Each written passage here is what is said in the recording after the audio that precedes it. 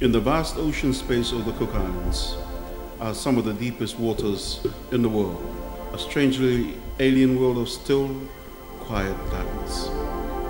Freezing oxygen-rich bottom water from Antarctica gently permeates the ocean floor, revealing a mass of rounded rocks that have taken millions and millions of years to form at a depth of 5,000 to 6,000 meters. The distance, say, between Avarua and Takitumu School in Matawera on our island of Rarotonga, stretching over a great distance mostly between the islands of Aitutaki and Penrhyn of the Cook Islands. These rocks are full of deep-sea minerals and are called manganese nodules.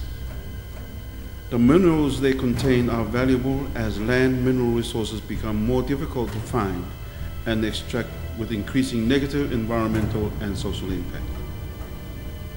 These Cook Islands nodules are so dense that it is possibly the largest concentration of nodules anywhere on Earth and worth trillions of dollars if they can be sustainably harvested. For the Cook Islands, a cluster of 15 islands in the heart of the Polynesian Triangle in the wide South Pacific Ocean, the new deep-sea mineral resource brings the promise to the nation of future employment, new revenue, and enhanced economic security. Cook Islanders have a special connection and respect for the ocean and its bounty, our Moana Nui or Kiva. We now see ourselves as not a remote, small island nation, but as a large ocean state connected by the ocean. Endowed with beautiful lush greenery, white sandy beaches, pristine lagoons and oceans, the islands lend themselves to tourism, which is increasing and not without its challenges and negative impacts. And since the 1990s, tourism has grown to contribute a large 70% of GDP from this one single source. Other economic sectors, such as agriculture, pearl and fisheries, are only small contributors to the economy by comparison. So for a small island nation that is dependent on tourism, the new deep-sea mineral sector offers an opportunity to diversify our economy, to add this new secondary source of alternative national revenue that could provide an economic safety net in the event that our tourism industry is affected by unforeseen circumstances.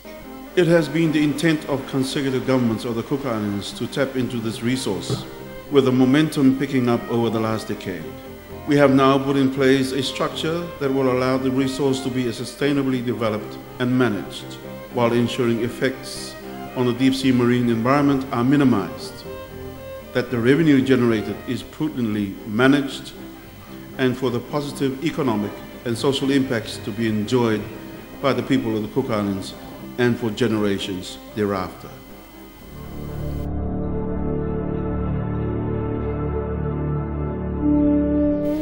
Russian and US research ships scouring the Pacific Ocean in the 1970s were the first to report the occurrence of deep-sea mineral resources in and around the islands of the Cook Islands, known as manganese nodules.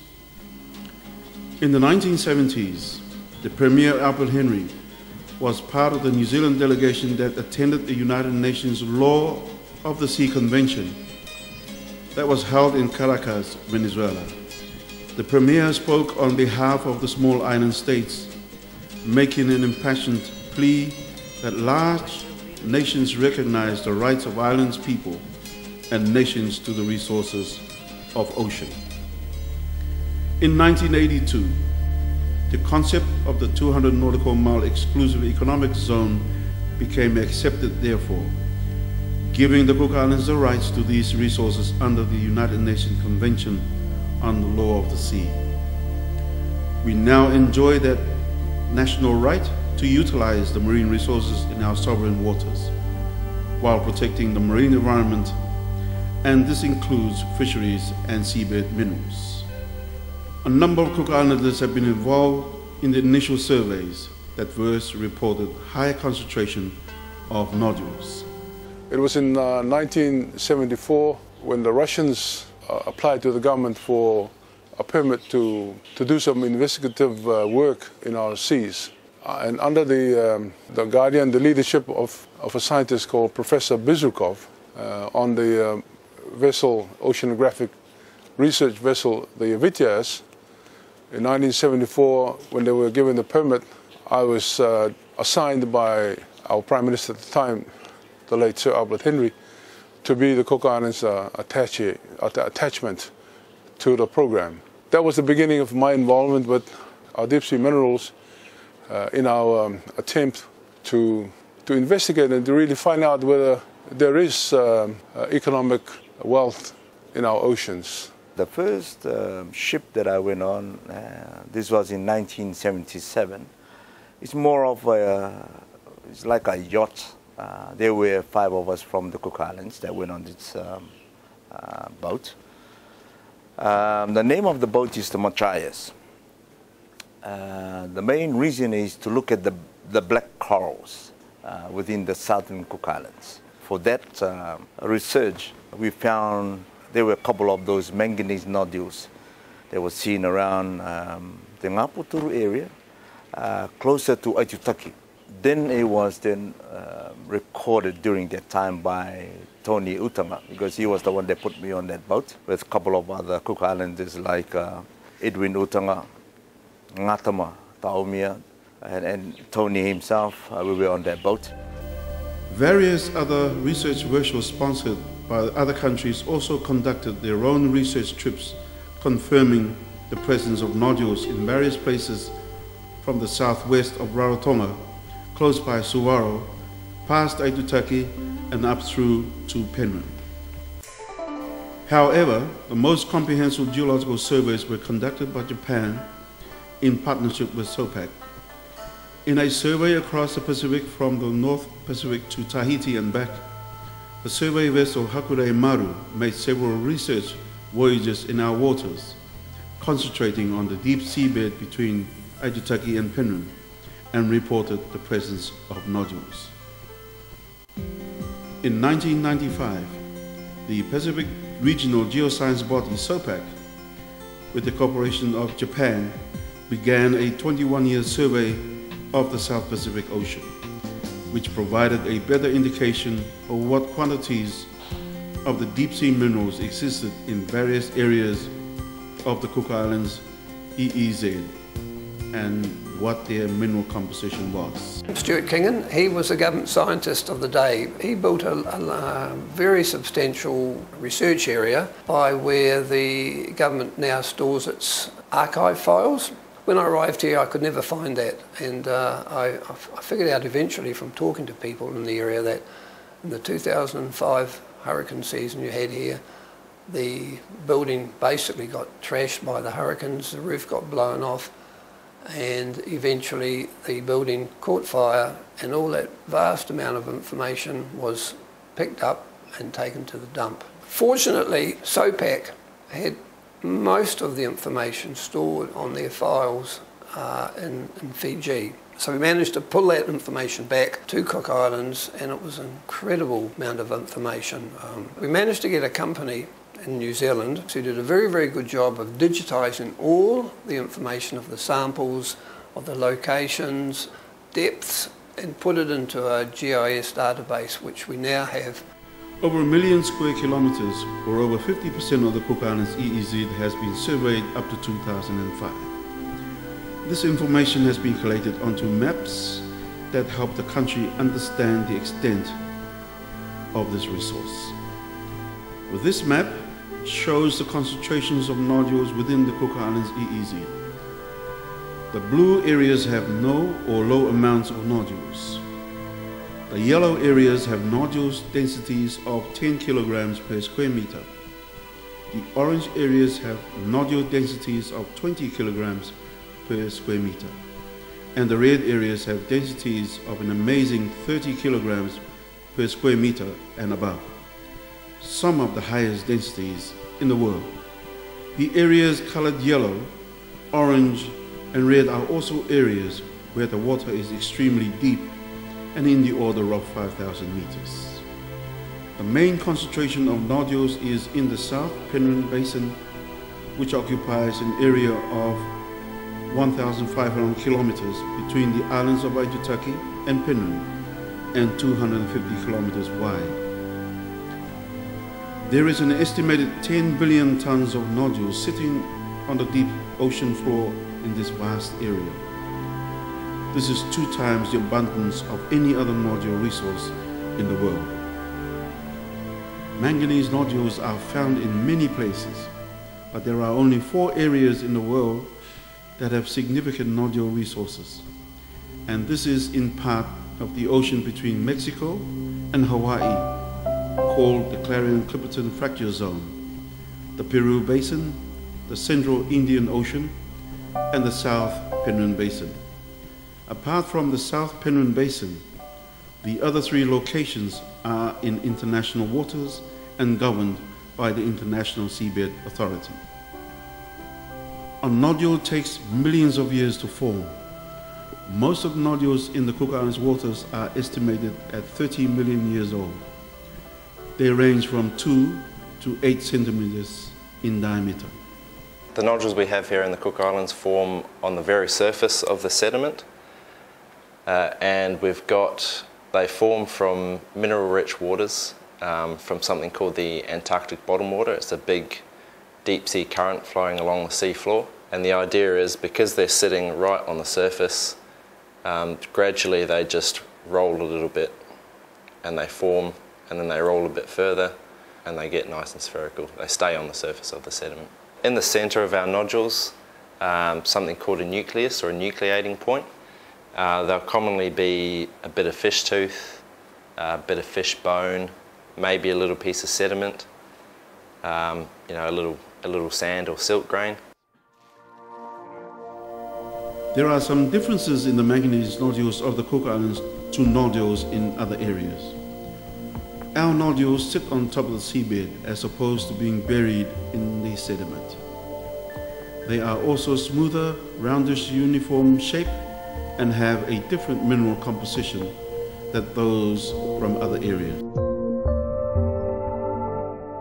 The nodules of the Cook Islands have already been analyzed for their mineral content.